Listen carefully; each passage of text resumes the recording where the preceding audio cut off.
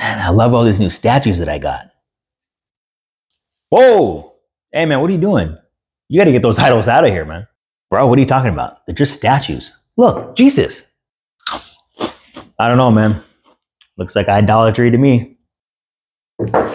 Well, today I'm gonna answer the question, is it wrong that Catholics have statues? And is it idolatry? All right, stay tuned.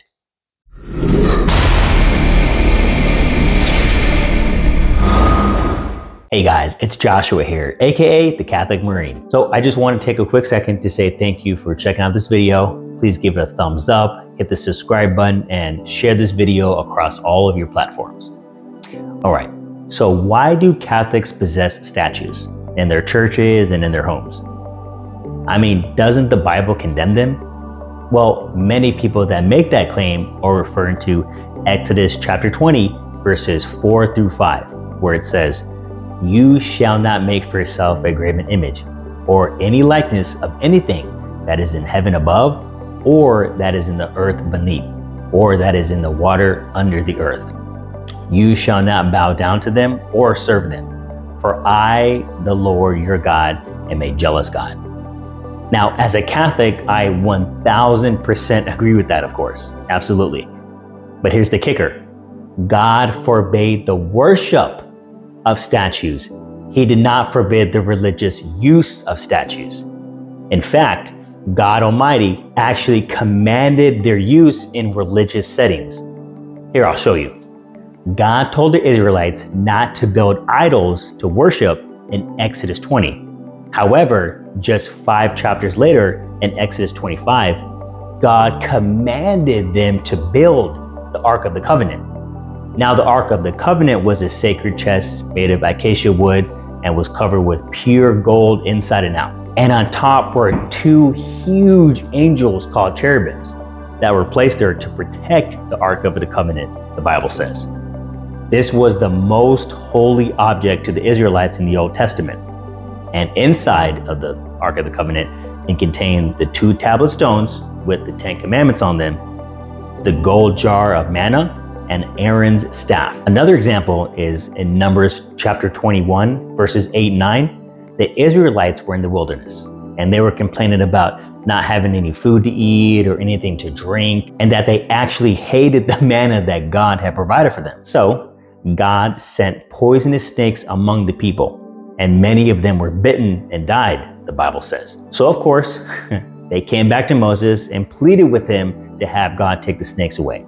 It was then that God instructed Moses to create a bronze snake and put it on a pole to have the Israelites look at whenever they got bit again. And so whenever they did get bit again, they would be healed just by looking at the bronze snake. Now, God was ultimately the one who healed the Israelites whenever they got bit.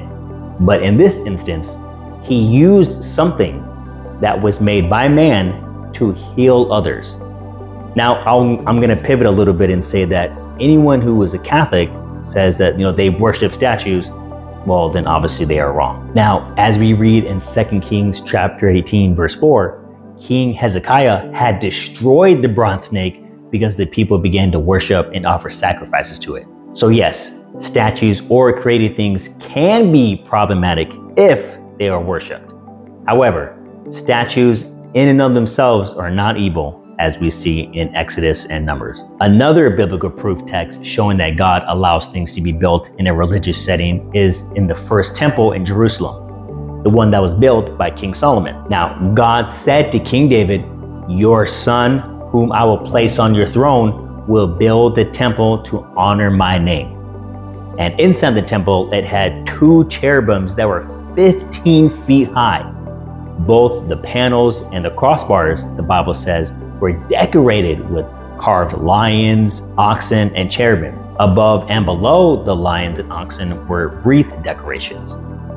So the temple had all these statues and images in it. And of course, the Ark of the Covenant was, in the temple. Now, I know some of you might be thinking, well, that was King Solomon who did that. And we all know how he turned out to be, et cetera, et cetera. Now, although King Solomon may have turned away from God at the end of his life, God was still pleased and even approved the work of the temple that King Solomon had created, saying, "For I have chosen this temple and set it apart to be holy, a place where my name will be honored forever. I will always watch over it, for it is dear to my heart." Nowhere does God ever chastise King Solomon for having the statues or the images in the first temple. Again, some people may say, well, that was the Old Testament. We're living in the New Testament era or something of that sort. But if somebody wants to accuse Catholics for having statues citing the Old Testament in Exodus 20, then we can show from the Old Testament that not every statue is sinful. Again, it was the worship and offering sacrifices to the statues or images that were bad, not the statues or images in and of themselves. Another objection that Catholics often hear is that the Bible says you must not make for yourself an idol of any kind or an image of anything in the heavens or on earth or in the sea. Now, the reason for this was because no one had seen the face of God. He commanded this because he didn't want the Israelites to start coming up with their own ideas about what God looked like. But you and I both know that this has now happened through the incarnation of the second person of the Most Holy Trinity, Jesus Christ. In John's Gospel, it says, "The Word became flesh and dwelt among us." We now know what God looks like. Therefore, we are no longer in danger of incorrectly making a false image of God. And since, we are the body of Christ, statues of saints are permissible too as well.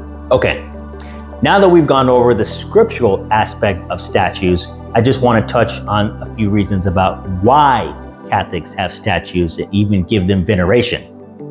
These wonderful creations have been given to us to bring our hearts and minds to God.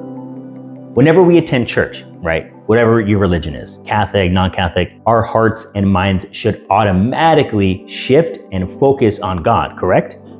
I mean, the power, the glory, the majesty of God is something that we should always acknowledge throughout our life, right? Especially while in church, because, that's where we go to worship Him. Humans are physical and tangible creatures, okay?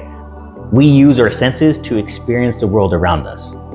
Those statues and images aid us in bringing our hearts and mind to God whenever we go and worship Him. Which church setting would have you sense God's presence more? This or this? This or this?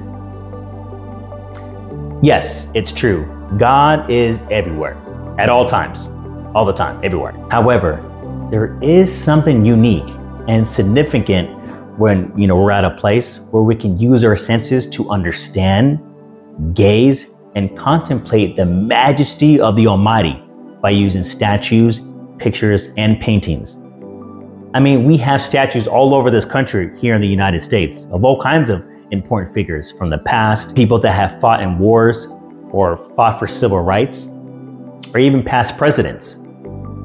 So wouldn't it seem more fitting to have statues then of spiritual figures that have already fought the good fight and received a crown of never-ending glory so we can look to as an example? Lastly, I want to go further and explain why Catholics give veneration to statues and images. You see, those statues that Catholics have are a representation of what they are. When I see one of Jesus, right, like the statue that I'm holding here in my hands, it automatically takes my mind to, Jesus. Now, the statue in and of itself does not have any special power, right? It's just a statue. However, since it is made to look like Christ, and since I honor and love Christ, I will treat it with respect and hang on to it and, keep it in my home so that way I can always focus and, contemplate on Jesus Christ. It's analogous to this. I remember when I was in Afghanistan, right, when I was on deployment, guys would have pictures of their wives or girlfriends, in their wallet. And, every once in a while, they would pull it out, give it a kiss, maybe stare at it and put it back. Now, when that would happen, no one would say, "Bro, what are you doing? That's just a picture of your wife. That's not actually your wife. Why'd you just kiss that?" No, of course not. Everyone knows that they are kissing what represents their wife or girlfriend. It's not actually her. Now, I love my wife and I love Jesus. It's the same thing. It's no different, right? Now, what about Catholics kneeling before statues? Now that absolutely has to be idolatry, right? Well, it's all about one's intention, all right? That is what makes all the difference, okay?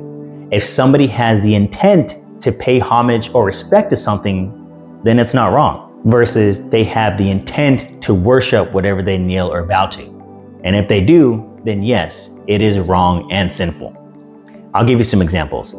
When a man proposes to his girlfriend, he gets on one knee, not because he's worshiping her, but out of respect, we get from the old custom, right? That's why he does that.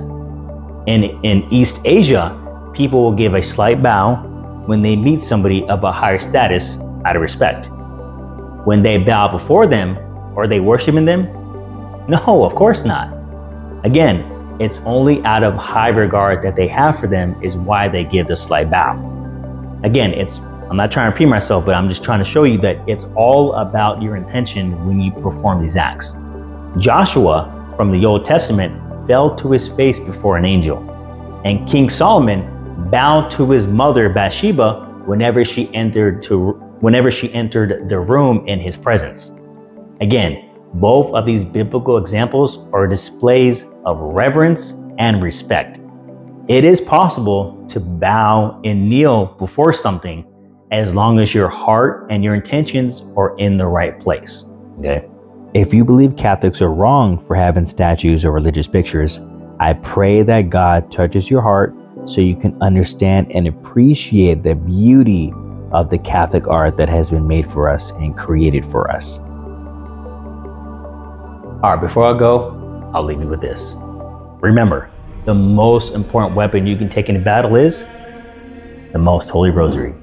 God bless, Godspeed, and Semper Fi.